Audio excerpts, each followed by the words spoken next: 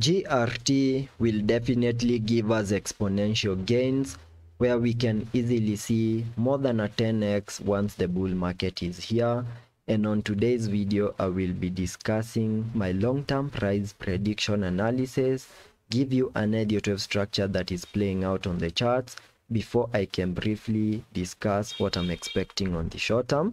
And before I do so, make sure that you check out Bybit, which is giving you up to $20 in sign-up bonuses and also earn up to $30,000 in deposit bonuses. You can also check out BINANCE, which is also giving you up to $5,000 in sign-up bonuses. And getting back to the charts, here on the charts, on the daily chart, I have an Elliot structure that I have been tracking since October last year, 2023. Where we saw the bear market lows, and after the bear market lows we saw a very nice bounce to the upside in a move that gave us a high above the 0.4947 in a move that I'm terming as an Elliott wave count 1.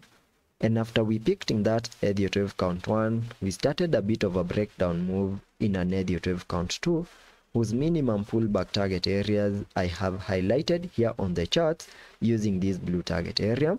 which is an area that I came up with using the Fibonacci's, connecting the fibs from the bear market lows to that high above the 0.4947,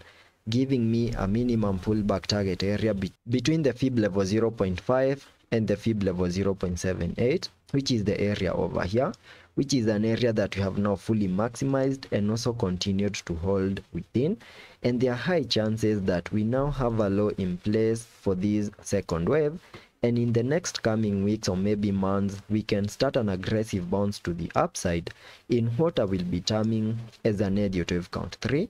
whose minimum target areas can be given by connecting the trend-based Fibonacci from the low of the first wave to the high of that Elliott wave count 1, then dragging the fibs to the low of the second wave, giving me a minimum target area for the third wave at the fib level 1.618, which perfectly lies above the 0.8229. And basing from the current prices that we have at the moment, if we see an aggressive bounce to this significant target area over here, that will be a perfect 5x to the upside. Then from that point we can expect a pullback in an Elliott wave count 4 before we can continue gearing up even higher in an Elliott wave count 5. And if that is the case and we continue obeying this Elliott wave structure, there are high chances that we can easily hit up to a 10x here on the GRT chart on the long term. So that is my long-term price prediction analysis, and jumping to the 1 hour chart to now give you my short-term price prediction analysis, still basing it on the Elliott wave structures. I have this Elliott wave structure in white, which is a wave that I've been tracking since the 8th of July, when we saw a bit of a breakdown move, then we saw a bounce to the upside, and after we picked in that Elliott wave count 1, we started a corrective structure in an Elliott wave count 2, whose minimum target areas I have highlighted here on the charts using this red target area, which is an area that we have now fully maximized. And yesterday, after losing a significant key area of support at the 0.1882 after the FOMC meeting, we have seen a bit of a breakdown move, taking us back into this red target area in a move that fully maximized the target area.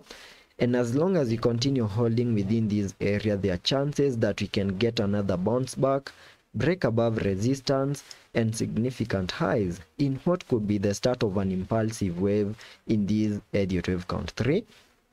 And if by any chance we lose this red target area and continue breaking down even lower,